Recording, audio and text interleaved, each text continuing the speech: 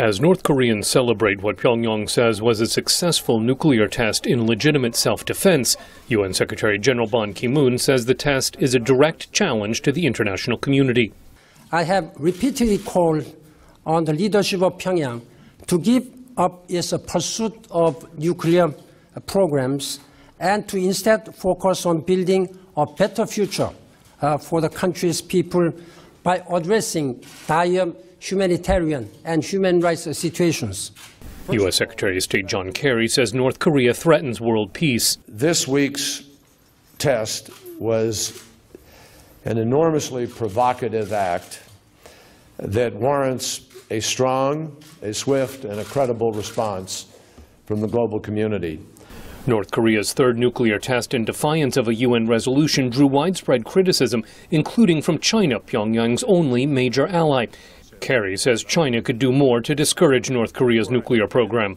Cato Institute analyst Justin Logan says Washington has given Beijing little incentive to take a harder line against Pyongyang. The Chinese know that they are sort of in the catbird seat when it comes to North Korea. But I think there's been not much willingness shown by Washington to do very ambitious things vis-a-vis Korea to trade off in other areas. For instance, reducing U.S. military support for South Korea.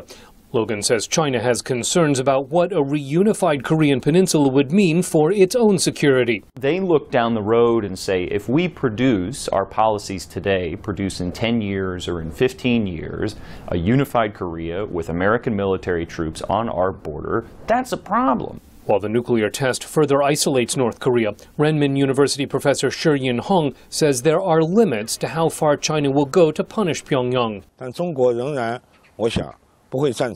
China will not support extremely wide and strict United Nations financial sanctions against North Korea because this will heavily impact Chinese trade.